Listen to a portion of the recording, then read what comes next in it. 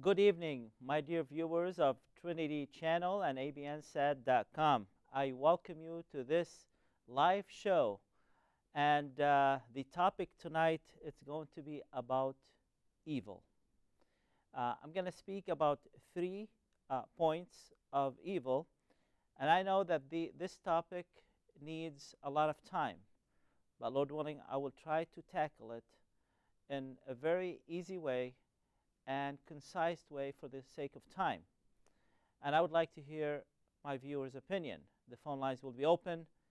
And as we go into this topic that we don't like, but we are forced to discuss, to look at, to examine, and we're not the only ones who have tried to do such a thing, but from the beginning of time, there's this question: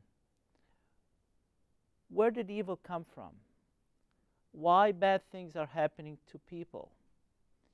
And if there's a loving God who created us, why do we suffer? Where is this evil coming from? And all these sorts of questions that sadly in so many times remain unanswered, or sadly many come up with the wrong conclusions, and then they give up on God and moved away from God. For example, Albert Einstein, he never had a problem with the existence of God and that this world has been created by a intellectual super being. He never had a problem with that. As a matter of fact, he wrote and he said concerning the creation, he said, the universe reveals an intelligence of such superiority that it overshadows all human intelligence. And he was basing this statement on the cause and effect rule. There's the cause, there's the effect. If this world has been created, there must be a creator. If this world is in such a design, there must be a designer, and so forth. But when he looked around, and by the way, this is the most brightest intellectual person that we know of in the modern history, Albert Einstein, the founder of the relativity, and therefore after that the atomic bomb was founded. So he didn't have a problem that there's a super being out there who created the heavens and the earth and all this created world. But when he looked around and he saw the sufferings and the evil in the world, he couldn't but to say that cannot be, that this God who created this universe will allow such a thing to take place. And he moved away from the God of Judaism and God of Christianity. He was a Jew, by the way. And he said, you know what, maybe there's super being out there. He created this earth and he left it alone. He's impersonal, and he is not related to people, irrelevant, and he doesn't care if there is any out there. This is what Albert Einstein came up with when he came with the problem of evil in the world. And nowadays, my dear viewers, thousands of people are moving away from the belief that there is a God out there who created us simply because of the existence of evil. So in this program, in the next half an hour, I'm going to try to concentrate on one point, and that is the origin of evil. Later on in the second and third segments, Lord willing, I will look at the spread of evil and then the end of evil. Yes, my dear viewer, I'm going to start right to tell you evil will end. Yes. And I'm going to share briefly on that, but this is the good news, that there is an end to the evil. Let me go to the origin of evil, and I would like to just do a panoramic view to the how did evil all started and where did it come from? But I would like to start from the beginning of the existence of human being on earth, and sadly, there is evil on earth. There is a brother killing his brother. There is a man killing 70 people. There is homosexuality in the cities like of Sodom and Gomorrah. At the days of Noah, people are desperately wicked on a daily basis, from killing to rape, from lying to murder, genocide. Even in the modern history, before World War I, we have the genocide of the Armenian people. 1.5 million were killed by the Ottoman Empire in Europe. And we have about 500,000 to 750,000 Chaldean and Assyrians, Christians, who were killed also by the Ottoman Empire. This is right before and through and after World War I. And then we have World War I, and millions were killed. World War II, we have statistics say 50 million, others say 70 million were killed. And nowadays, just look around us, not to mention the Vietnamese War, the Korean War, and now the Gulf War, and what is taking place right now as we're speaking, as we're airing this program, with ISIS throughout the Middle East. And what broke our heart, the slaughter of all these innocent people, the Christians, non-Christians alike, and even the last Japanese hostages. They were killed with cold blood. And today, just today, the burning of the Jordanian pilot, alive. Evil. Where did evil come from? And you know what makes the picture even look more gloomy and gloomier is when people like ISIS, and throughout the 1400th century of Islam, where people are being killed, children are being molested, women are being raped and sold as sex slaves. And you know what makes it very troubling? When all of this is done in the name of religion and is done in the name of God, as if God has told him to do such thing. And therefore, as we're speaking today, thousands and hundreds of thousands are moving away from the Islamic faith just to become atheists. And their reason for that, they're saying, well, if this is God, we don't want him. And I totally agree with them. I totally agree with them, and I would love to answer them and to tell them this is not God. This is a God of the imagination of their prophet. This is a God of their own imagination. This is not the true and the living God. So looking around, by seeing the killing, the rape, the murder, the genocide, the atrocities, even the lying, the cheating, the betraying, the stealing, the theft, attacking one another, adultery, homosexuality, sodomy, bestiality, and burning, and so forth. Beloved, evil is all over the place. And let's not go far. Evil is not just outside of us. Evil is in us. Evil is in me as well. I'm capable of doing all of the above. I have a nature, and my dear viewer, you have a nature capable of doing all the above. Let me tell you what Mr. Henry Ford said about evil. He said, evil is ignorance, bumped its head in the dark. He was making it funny. But listen to Stephen Fry. You know what he calls God? He calls God an evil, capricious, monstrous maniac. So he's blaming God for all the evil in the world. Neurologists, you know what neurologists say? Say that there is no such thing as evil in the world. Then when we tell them, well, what's all this? Look to their answer. They say there's no evil, no free will, and therefore there is no personal responsibility. But rather, you know what they say? They say it's a neurological glitch.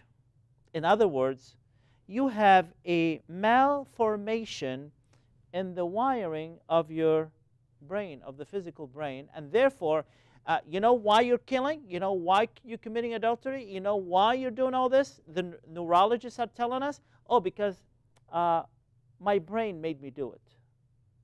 What a insane, what a reason that even a kid, my 9-year-old son, will not accept it. This is what neurologists, this is what scientists are saying about there's no such thing as evil. But we are before these questions today. Is God the author of evil? As if we're going to bring God into the defense stand, as if he's being accused of evil in the world. Is God the author of evil? Is he responsible for evil? And the answer to that, as we're going to look at, is simply no. No, God is not responsible for evil. Well, the second question will be, if there is a God, then why there is evil? That's a very legitimate question to ask. Since there is a God, then why there is evil? We're going to look into that. And then if God is not responsible for evil, if God is not the author of evil, then who is it? This is what we need to look at, the origin of evil. And if God is a good God, this is another good question. If God, not just he's God who created us, but he is a good God, then why he would permit evil to exist? Why would God permit a loving God, a good God? Why would he allow evil to exist? And sadly, the 13% of atheists on the face of the earth, they came up with the conclusion, because there is evil, therefore there is no God. God doesn't exist. If God exists, then evil shouldn't exist. We're going to look into that and to see if their argument could stand the test. Well, what is evil? I mean, what is evil? And I would like to hear from you, my dear viewers. If you agree to what I'm saying, if you disagree, if you have any questions, if you'd like me to pray for you and with you, I am willing. I'll be more than happy to do that. The phone lines are open, and I would like to hear from you. What is evil? Well, evil, you look it up in the dictionary. It's an immoral action that could result in harm and hurt to others or to properties. I believe that evil is the absence of righteousness. Evil is the absence of perfection. Evil is the absence of holiness. And let me put it this way, evil is the absence of goodness. It's as simple as that. When you take righteousness, when you take goodness, when you take holiness, when you take perfection, we're talking about God here. So evil is the absence of God. Now, God cannot be absent, but I can put it in a better term. Evil is the consequences of being separated from God. That's what evil is. Evil, by the way, it's not created, because when God created everything, in Genesis 1:31, he said, and God saw that all that he did was not just good, very good. There is no way, I want you to put this on the sticky side of your mind, my dear viewer, there is no way that a good God will create something bad. Keep that on the sticky side of your mind. There is no way. It's against God, against logic, against reason. Evil, it is not created. And by the way, it's not a substance. Evil is a consequence. It's a term that we use to call certain actions that took place after we separated ourselves from God. So it is the lack of moral perfection. And I would like to highlight one important fact, that evil existed before man existed. No, it is not man who is the source of evil. Later on, he became as if he took it from someone else, and it became part of him, and then he started producing it. But man was not the source of evil. Because when God created Adam and Eve, therefore, afterwards, the Bible says in Ecclesiastes 7 and verse 29, it says, God created man upright. He created him in a very upright condition. He created him and he was very good. God doesn't create anything that is bad or malfunctioning. But what happened is, when God created Adam and Eve, he told them about a tree, if you remember, in the book of Genesis, chapter 3. He told them that there's a tree, and that tree name was the knowledge of the good and evil. So evil existed before the existence of mankind on the earth. So with that being said, well, where did evil come from? If man is not the originator of it, if God isn't, because God created man, then where did it come from? My friend, God is not responsible for evil, but his creatures are. And I would like to refer to Lucifer. Lucifer is the name of Satan before he had fallen. The fall of angels, we are told by scholars that 1/3 of the angels who are existed, they have fallen.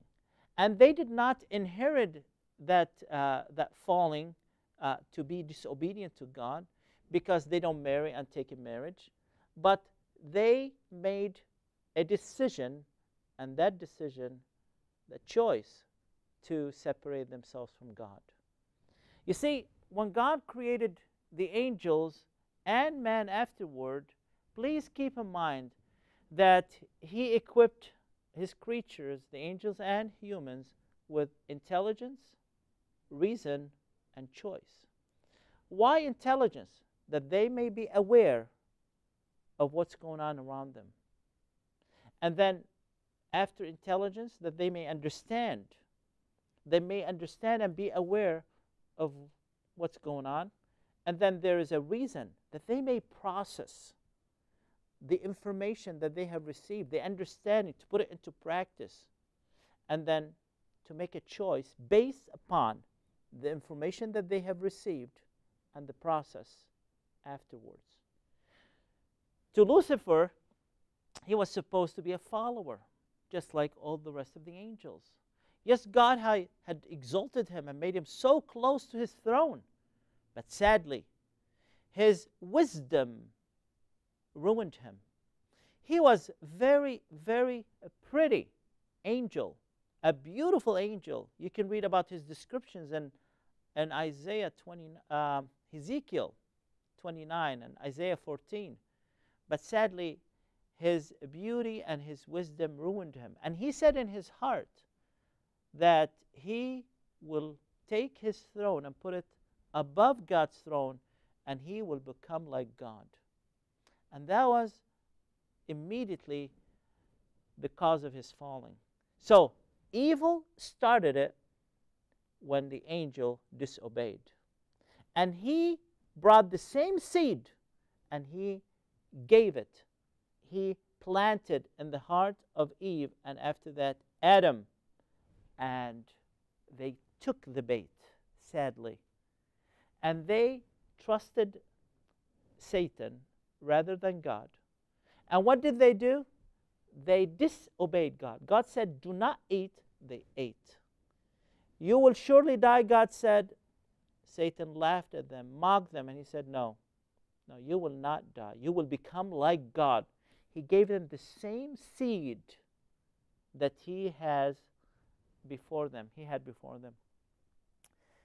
And now, Adam and Eve and their generation afterwards, their seed afterwards, we became evil doers.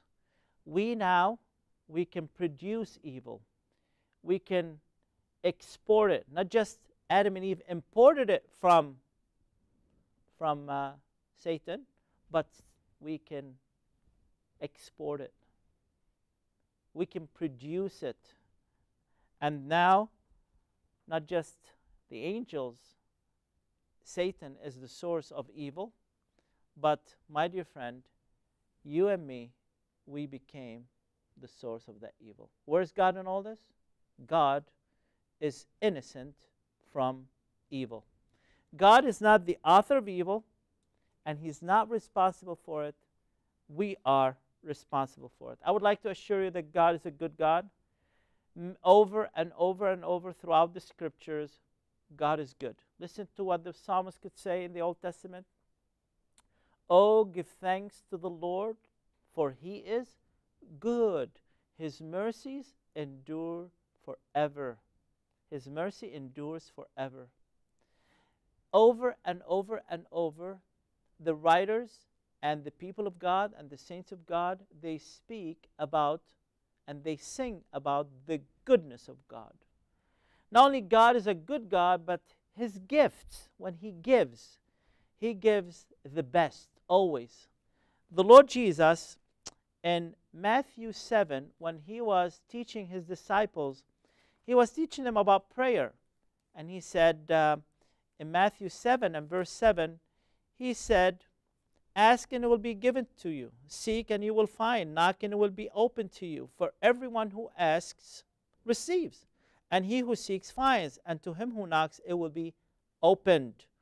Or what man is there among you who, if his son asks for bread, will give him a stone? You will not do that, and I will not do that. Or if he asks for a fish, will give him a serpent? I will never do that, and I'm pretty sure you won't. If you then, being evil, see what the Lord Jesus said here? We became evil. We became evil people, sadly. If you then, being evil, know how to give good gifts to your children, how much more will your Father, who is in heaven, give good things to those who ask Him? You know what the Lord Jesus is saying here? He's saying, just think about it. I created you, and you were very good. You were upright. But sadly, because you believed the devil and disobeyed me and separated yourself from me, you became evil. And now you are an evil parent and know how to give your children good gifts. How much more will your Father who is in heaven give good things to those who ask Him? You see, though sin has ruined us, but still there is something out of the goodness of God still in the heart of each and every one of us. As a matter of fact, there's still some of the goodness of God in the hearts of animals. Before I came home here to the studio, my wife showed me a video of a panther that killed a monkey and then discovered that she just gave a birth to a little monkey. And she forgot about the mother after she killed her. And all she was worrying about is just to protect that little monkey baby and just to try to look after her. There is still goodness even in the animals, even in the human heart. The mother who looks after her children. This is out of the Lord's goodness. So, beloved, I would like to assure you that God is not responsible for evil. He's not the author of evil. Please think about this. Where did the word God came from? And where did the word devil came from? I did not search this out, but I like to study words, and I like to just contemplate words. And you know who brought this to my attention also? My older son, 12-year-old. He brought it to my attention. He said, Dad, look, good God, evil devil. And it makes all the sense. Please think about it. The word God came out of good, and the word devil came out of evil. Beloved, God is good, and He's the author of everything that is good. And devil is evil, and he is the author of everything that is evil. In the last moments here, I would like just to uh, tell you that God is a good God, and out of his goodness, he came into this evil and wicked world in the person of his Son, the Lord Jesus. And why did he come? He came to put an end to the evil. He came to put an end to evil. And how did he do that? The Lord Jesus on the cross, praised be his name. While on the cross, the Lord Jesus, he was putting the basis, the foundation of removing evil forever. And that will start taking place, first of all, in the hearts and the spirits of those who would to trust him. And it will be revealed slowly but surely, taking its shape and place. The more obedient I am to the Lord, the lesser evil that I will produce. And in a soon coming day, the Lord Jesus will wipe away every scene of evil from the face of this universe and from the face of God forever. Beloved, this was my presentation for the origin of evil, and I pray that you have grasped it. If you have any questions, if you have any comments, if you have any objections, I'll be more than happy to do that. But in the meantime, I would like to wrap this segment up by saying God is good, and he is the author of everything good, and the devil is the evil one, and he's the author of everything evil. And sadly, us, the humans, when we believe the devil, sadly, we became the author and responsible for the evil in the world. I'll be right back after this. Stay tuned.